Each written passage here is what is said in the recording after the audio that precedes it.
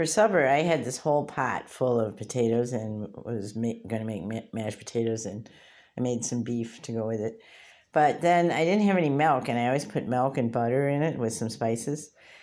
So I'd seen online that you can use the water that the potatoes are cooked in, so that's what I did. I've got a cup here. This is just the water from the potatoes. And I put that in it with salt and pepper, and we're all shocked at how good it is. And I've been putting... I thought I needed milk every time I made mashed potatoes, but it's really good without it. But I did put a whole stick of butter, so that's like half a cup of butter in it. All right, just thought I'd let you know that. It was a great supper. Bye-bye.